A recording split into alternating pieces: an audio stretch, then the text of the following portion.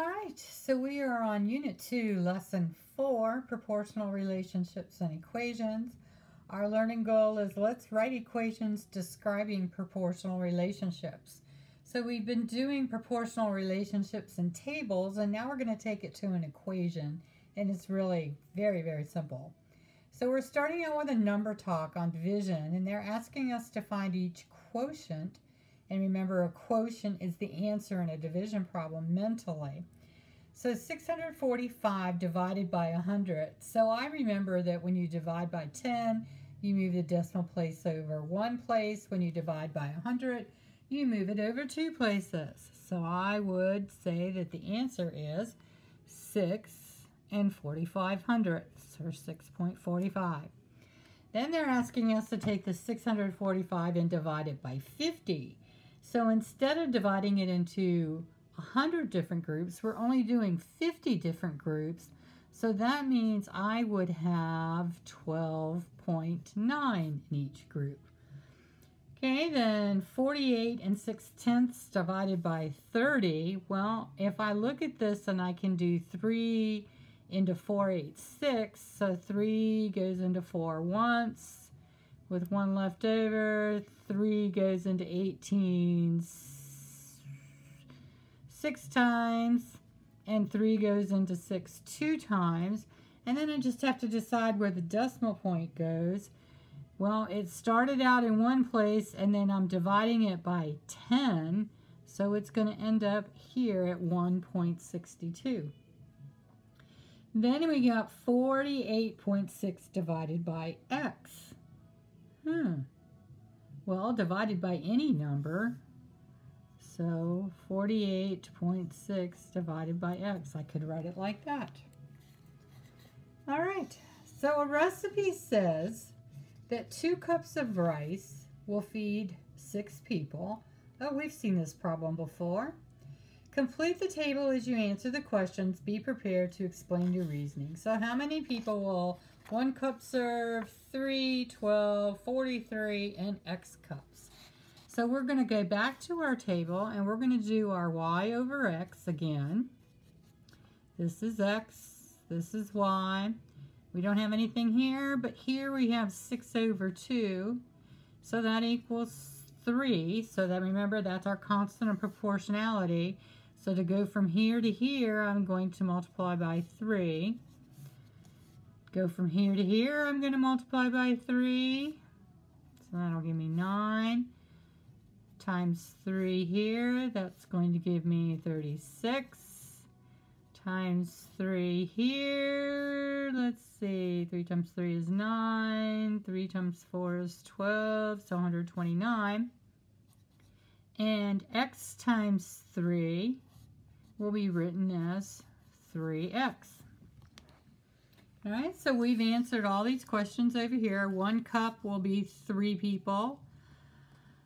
3 cups is 9 people. 12 cups is 36. 43 cups is 129. And x cups, any number cups, is going to be 3 times the number of cups.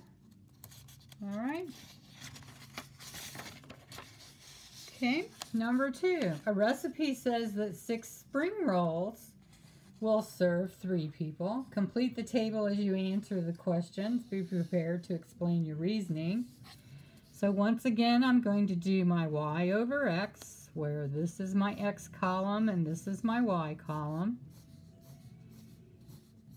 All right, so I'm given this relationship right here. So y over x is going to give me 1/2.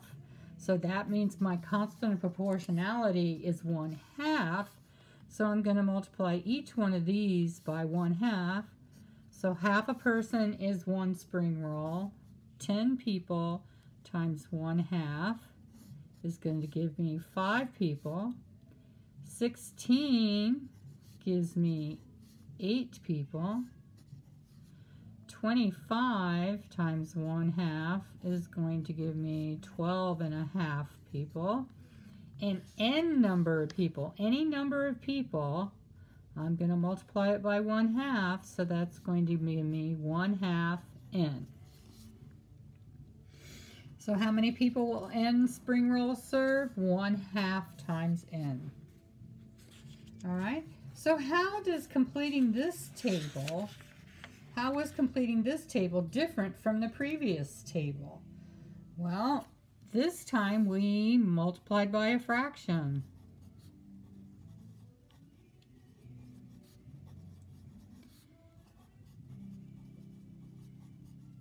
I think we also ended up with not whole numbers all the time.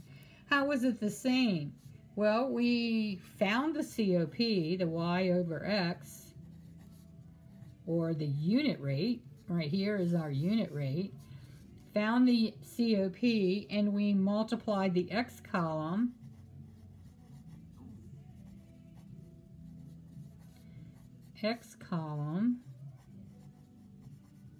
by the COP.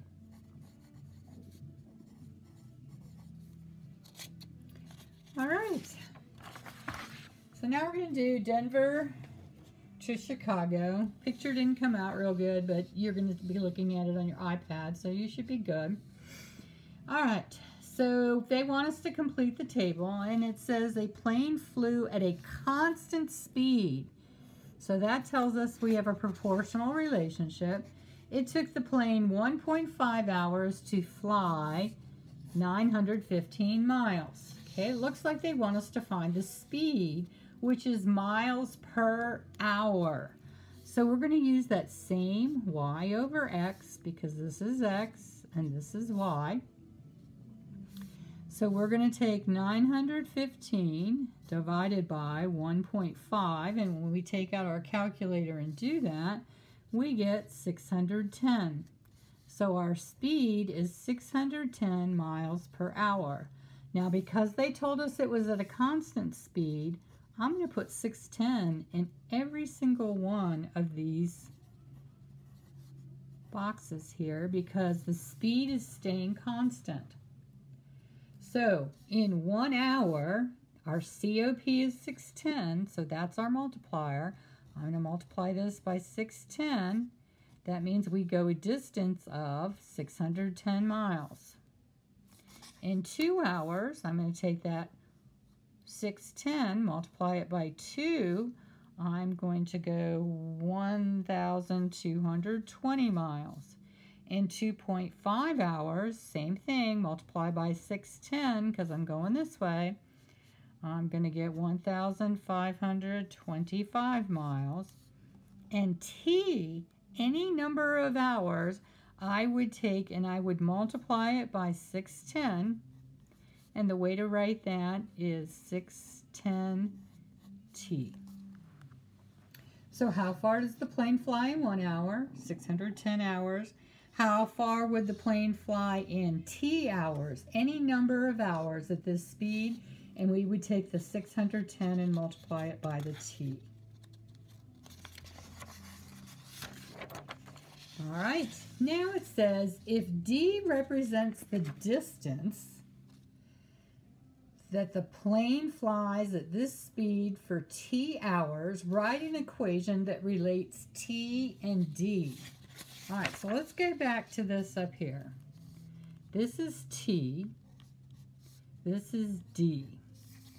Equations are written in the form of y equals kx, where y is our y column, x is our x column, and k is the constant or the COP.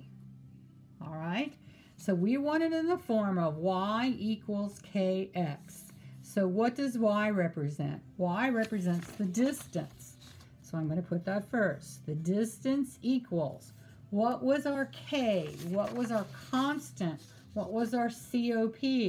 Well, that was 610. So we got 610. And then our X column was the time. So this is the equation. D equals 610T.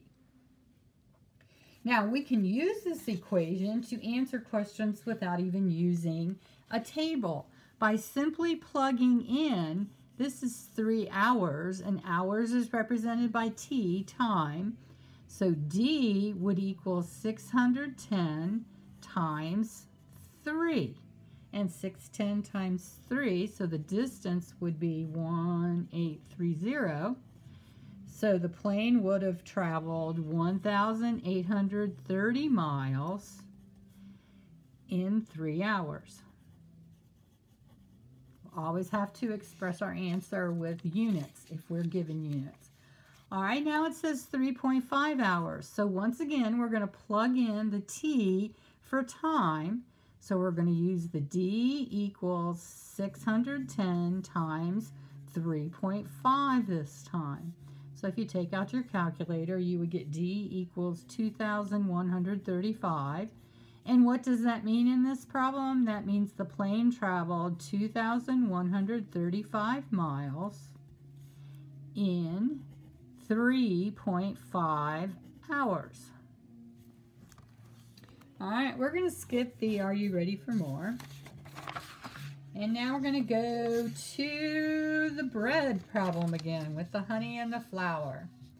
So a baker uses 8 tablespoons of honey for every 10 cups of flour to make bread dough. Some days they bake bigger batches and some days they make smaller batches, but they always use the same ratio of honey to flour. So that means it's proportional.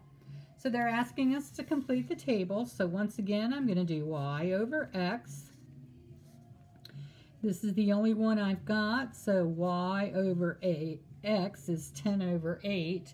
And that ends up reducing to 1.25. So now that is our multiplier. That's our COP. So we're going to multiply this by 1.25 and get 1.25 here. 16 times 1.25 is going to give us 20 cups of flour. 30 times 1.25 is going to give us 37.5 cups of flour. And H, keeping with the same pattern, remember math is all about patterns, this is going to be 1.25 H. Okay, so now they want us to write an equation that relates F and H. Well, this is going to be F and this is going to be H for flour and honey. Remember, this is our X column. This is our Y column. The equation is always in the form of Y equals KX, where that K is our COP. So our COP is right here. This is our COP. So we're going to do Y. And what is Y? Y is the flour. So we're going to say the flour equals, the constant was 1.25. And X is represented by the honey. Okay, so that's our equation. This is saying that the amount of flour we need is 1.25 times the amount of honey we use. So how much flour is needed for 15 tablespoons of honey? Well, that's our H. So we don't know F. We're going to plug it into the formula. We know H is 15. So when we multiply 1.25 times 15, we get F equals 18 7/75. Now, what does that mean in terms of this story?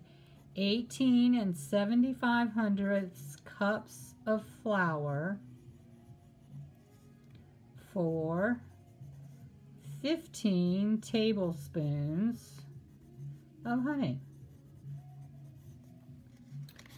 All right, then they wanted about 17 tablespoons of honey. So once again, we're going to go to that equation that we created. F equals 1.25 H. Well, this is 17 is honey, so we're going to replace H with 17. So F equals 1.25 times 17. That's going to give us F equals 21.25.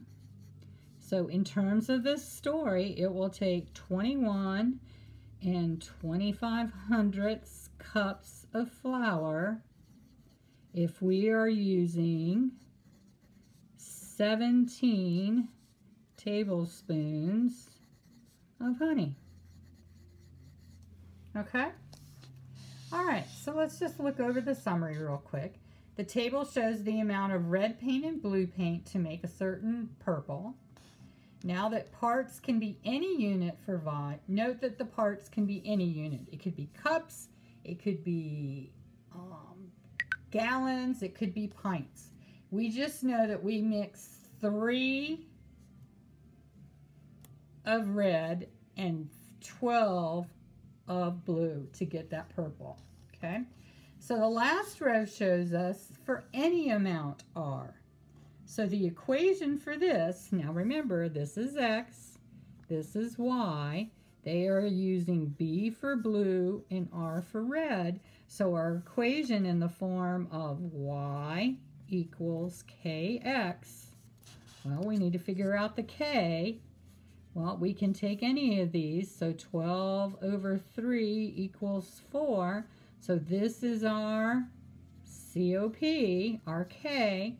So Y is blue, so we get blue equals 4 times X, which is R. So that's where the equation comes from. All right, so if we come over here, we can also look at the relationship the other way around.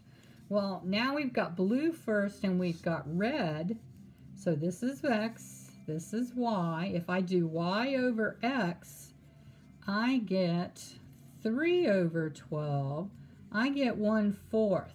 What's the relationship between the 1/4 and the 4? They are reciprocals of each other. Because I changed the order of this, we're taking the reciprocal of it. So if we're doing the equation for this, we're going to be in the form of Y equals KX once again. But this time Y is going to be red, so red equals, the constant is 1/4, and X is blue. So that's where that equation comes from. So in general, when Y is proportional to X, we can always multiply X by the same number K, the constant of proportionality, to get Y. We can write this much more succinctly, and that means simply, with the equation Y equals KX. Okay, so I hope you enjoyed today's lesson, and I will see you on Zoom. If you have any questions, please have them ready, and we will do the practice problems together.